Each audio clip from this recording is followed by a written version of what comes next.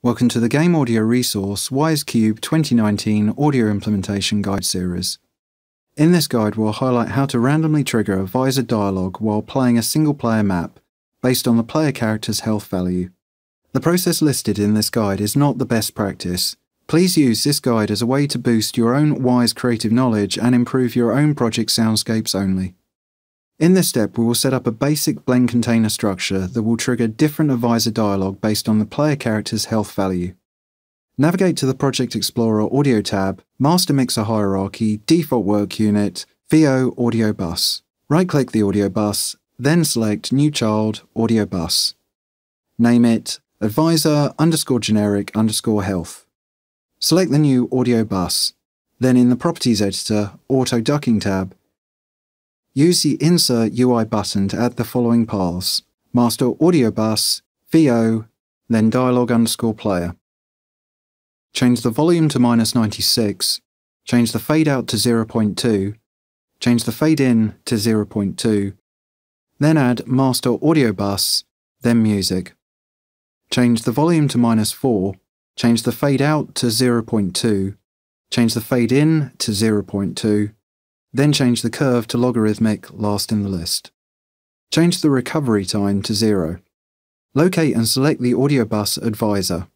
In the Properties Editor Auto Ducking tab, click on the Insert UI button, then add the following path: Master Audio Bus, VO, advisor_generic_health. Change the volume to -96.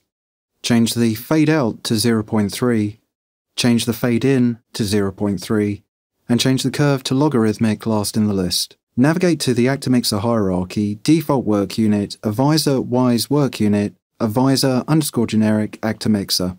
Right-click, then select New Child Random Container. Name it advisor_generic_player_character_health. Select the random container. Then in the Properties Editor General Settings tab, Play Mode, add the following settings. Tick Continuous. Tick the loop box, then tick Transitions. Change the drop-down menu to Trigger Rate. Change the duration value to 25. Double-click the randomizer icon to open the randomizer property window. Tick Enabled.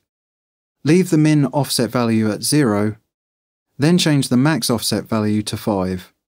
Close the randomizer window. In the Properties Editor States tab, click on the Add State Group UI button, then add the following path: Default Work Unit, then Player Life. In the list, change the voice volume of the dead line to -96. Select the random container. Then in the Properties Editor, General Settings tab, Output Bus, tick Override Parent, then assign the following path: Master Audio Bus, VO, then advisor_generic_health. Select the new random container, advisor_generic_health. Right-click, then select New Child, Blend Container. Name it advisor_generic_player_character_health_blend. Right-click the new blend container, then select New Child, Random Container. Select the new random container. Then in the Properties Editor Advanced Settings tab, add the following: tick Ignore Parent, tick Limit Sound Instances, change the value to 1. Then in the drop-down menu, change it to Globally. Change When Priority is Equal to Discard Newest Instance. Copy and paste the random container into the same hierarchy location so you have 2 random containers. Name the 2 random containers individually advisor_generic_player_character_health_high and advisor_generic_player_character_health_low. Drag in associated one-shot dialogue audio assets to each of the 2 random containers. Place the assets under the path SFX Advisor, then player_character_health. Select the parent blend container. Then in the Properties Editor General Settings tab, click on the Blend Track Edit UI button. In the Blend Track Editor window, click on the new Blend Track UI button to add one new blend track. Then add the following: name the track player_character_health. Tick the crossfade box. Then add the following path: Game Parameters, Default Work Unit, then Player Health. Close the Blend Track Editor window. With the blend container selected, in the Contents Editor Blend Track list, assign the two random containers to the associated named content. Open the Blend Track Editor again. Add the following settings to the graph individually. Player_character_health_low, change the start value to 0 and the end value to 50. Then for the player_character_health_high, change the start value to 50 and the end value to 100. Close the Blend Track Editor window. Navigate to the Project Explorer Events tab, Events folder. Locate and select the event map_loaded. Then in the Event Editor list, right-click, then select New Action, then Play. Select the event's New Play action line. Right-click, then select New Action, then Play. Select the event's New Play action line. Navigate back to the Actor hierarchy Advisor work unit, then Advisor_generic_player_character_health random container. Drag it onto the new Event Play action line. Select the new Event Play action line, then change the delay value to 1. Navigate back to the Events tab. Locate and select the event Death_player. In the Event Editor list, right-click, then select New Action, Stop, then Stop.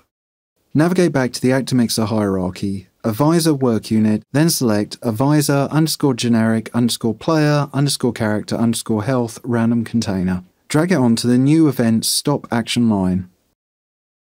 Navigate back to the Events tab. Locate and select the event Map_completed. In the Event Editor list, right-click, then select New Action, Stop, then Stop. Navigate back to the Actor hierarchy, Advisor work unit, select the Advisor_generic_player_character_health random container. Drag it onto the new event Stop action line. Save your Wwise project updates and generate the sound banks. In this final step, we will test the Advisor triggers random dialogue content based on the player character's health value. Boot up the game and connect Wwise to the game. Change the Wwise profile layout. Filter the capture log by the Wwise object Advisor_generic_health random container. Back in game, grab some rocket launch ammo, then damage the player character to either above or below 50 health value. Then simply wait for the Advisor health audio content to trigger. Commander, find a first aid kit quickly. Add any balancing changes you wish to add. Close the game. Save your Wwise project updates and generate the sound banks. Finally, run a Wwise integrity report to validate your Wwise data hierarchy structure.